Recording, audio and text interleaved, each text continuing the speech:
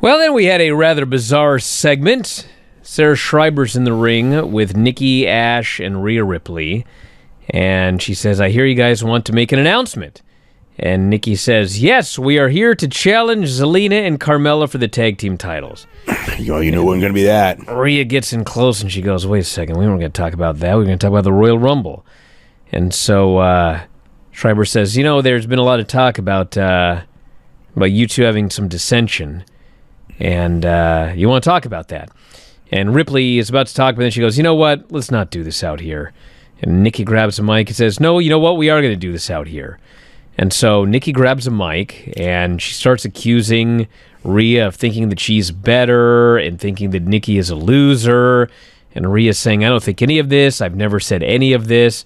And finally they agree as Ripley started to get angry at Nikki for accusing her of all of this. She goes, let's just go. And they finally agree to just do a hug and a handshake. And they do the hug and the handshake. And then Nikki goes to kind of cheer to the crowd. And you're watching this thinking, all right, Rhea Ripley, big mean Rhea Ripley is going to just smash this tiny woman here. Yeah, but the thing is that I would have been really upset if they did that because Rhea Ripley's a natural babyface. Oh, she's a natural babyface. But you know who else is a natural babyface? Is Nikki A.S.H, and she's tiny. Okay, but here's the thing. Nikki A.S.H turns on Rhea, starts stomping a mud hole in her. Okay. Here's the thing.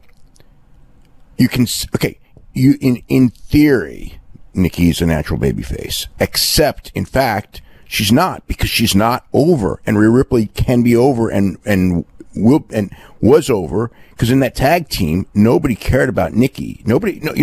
Nobody's cared about this act, this superhero act. It didn't get over. They went with it. On paper, it seemed like a good idea. When they did it, I thought, okay, it's kind of cute little thing, Molly Holly update, whatever. But it didn't work. So it's like Nikki's made to be a babyface, except she's not over. So she's, and Rhea Ripley. Well, there's a lot of problems here, Dave. Number one, I'm not even advocating for Rhea to turn on Nikki as opposed to what they did. I mean, it's okay for a team to just go their separate ways. Nikki was not over in this stupid superhero gimmick. They gave her a stupid name. The whole thing was dumb. It was booed pretty much from day one. Then they beat her unmercifully. So, of course she's not over. But the reason they beat her unmercifully was because she was not over. It was, and then they decided the way to get her over is to beat her unmercifully and do the storyline. Well, I could have told you that wasn't going to work. Well, I know. Well, we talked about that from day one. Of course, that's not going to get her over. But I mean, that was the thing is she didn't. The chicken egg thing is she didn't get over. So their idea of this is how we're going to get her over is we're going to beat her and beat her and beat her and beat her and beat her. So they have to break up the team and when then I don't know when the decision was made that she would go heel out of it, but since she wasn't over as a babyface, that would be it. I mean, the thing is for her and Rhea, they can do some stuff, and it keeps Rhea busy, and then Rhea should go over.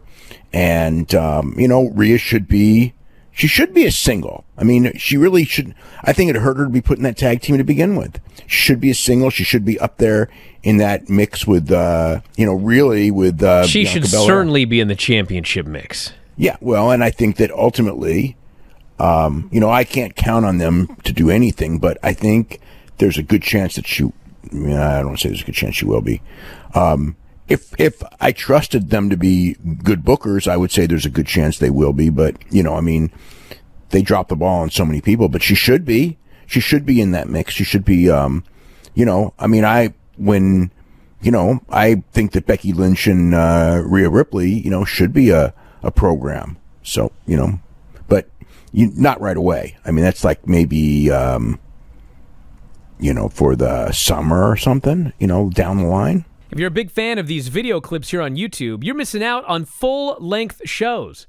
Down there on the bottom right-hand side of the screen, click that join button, and when you sign up, you'll have full access to all of the shows that we've got up on YouTube, over 300 at current count. Wrestling Observer Live, The Bryan and Vinny Show, and Figure 4 Daily with Filthy Tom Lawler and Lance Storm. Hit the join button, sign up today. You can also click subscribe, and you'll always be alerted as to when new shows and clips are available.